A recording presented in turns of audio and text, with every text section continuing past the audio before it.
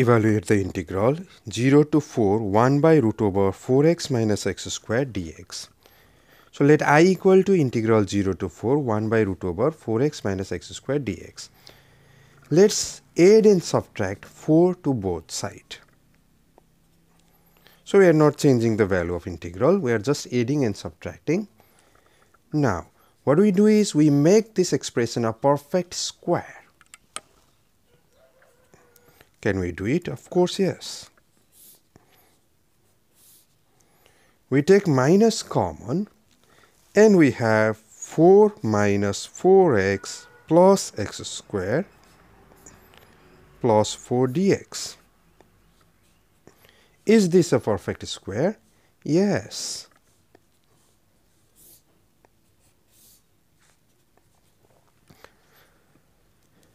Observe that this can be written as 2 square minus 2 into x 2ab plus b square.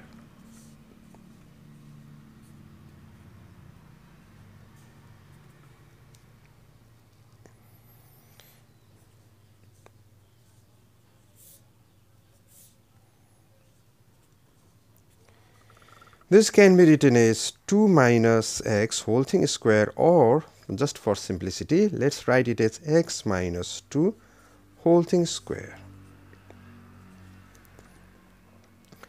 Now let's take x minus 2 equal to t. Let x minus 2 equal to t. When x equal to 0, t is minus 2. When x equal to 0, t equal to minus 2. And when x equal to 4, t equal to 4 minus 2 is 2. So this integral is 0 to, when x equal to 0, t is minus 2. So this integral is minus 2 to 2, 1 by root over 4 minus t square. Now if you differentiate it both sides, we have dx by dt, derivative 2 is minus 2 is 0, equal to 1. So dx equal to dt. Now this is an expression 1 by root over a square minus b minus x square dx. So we know this integral equal to sine inverse of x by a. Here t, so sine inverse of t by 2, because 4 is 2 square. Sine inverse of t by 2. Let's write the value. So we obtain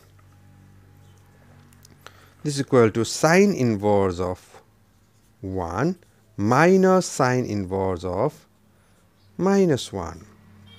Sine inverse of 1 is pi by 2. Sine inverse of minus 1 is minus pi by 2. That gives us pi. So the integral is equal to pi.